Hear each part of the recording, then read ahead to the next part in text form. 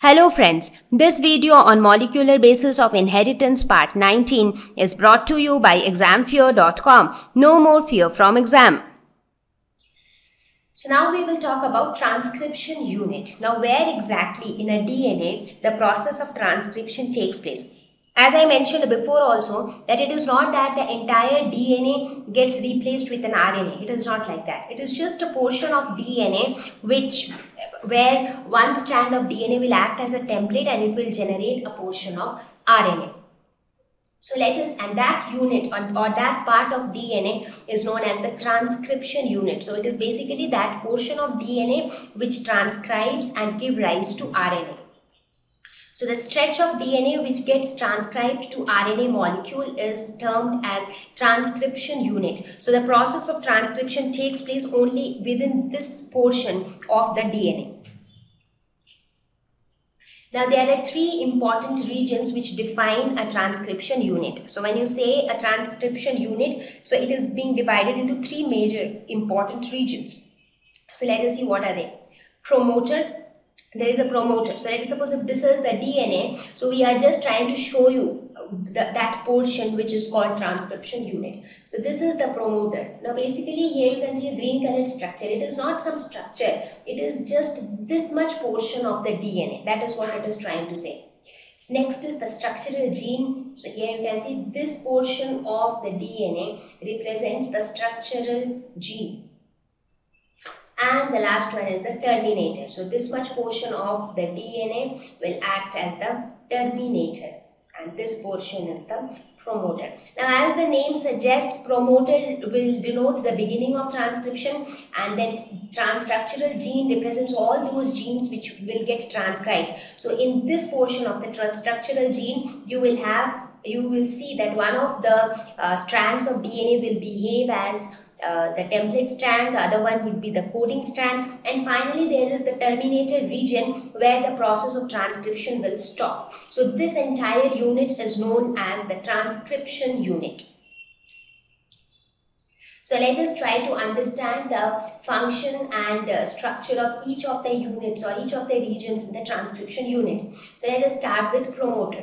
So it is the region of DNA that initiates the transcription of a gene. So this portion. Now before this portion it was not a part of transcription unit. So there is no transcription that will happen here.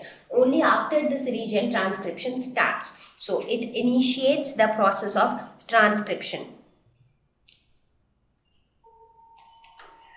So now let us make use of a simpler diagram to explain the different regions of the transcription unit. Now instead of having the double helix structure of DNA, let us assume that these are the two strands of DNA which wrap around each other to form the double helix structure. So this black one is the template strand and the pink one is the coding strand. So let us suppose that the template strand is running from 3' to 5' direction and the coding strand is just the opposite, that is 5' to 3' direction. So if you talk about promoter, this is where the promoter lies. So this one is the promoter. So it provides binding site for RNA polymerase. Like how for DNA replication, the leading role was played by an enzyme called DNA polymerase. Similarly, in the process of transcription, the leading role is played by RNA polymerase. So RNA polymerase will bind to the transcription unit at the promoter. So promoter will provide that area where RNA polymerase can bind. Only once RNA polymerase bind, it can start the process of transcription.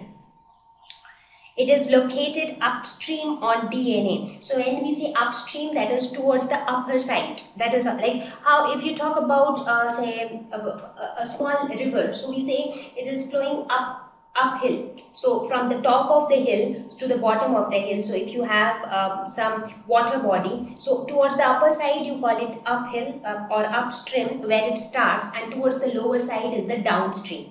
So similarly here where the entire transcription unit starts, that is the upstream, and where the transcription unit ends, that is towards the terminator side, that is the downstream of DNA. So promoter is located upstream on DNA.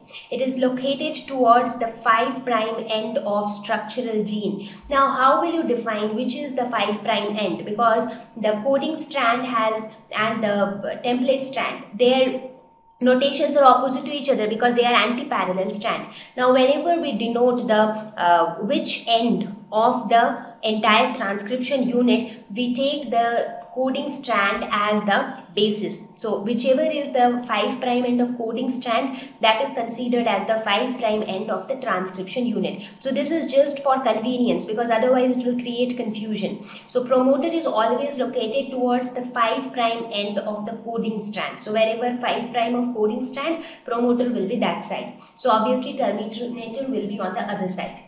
So its length can be up to 100 to 1000 base pairs. Now this promoter is nothing but a region. It is not some other additional substance.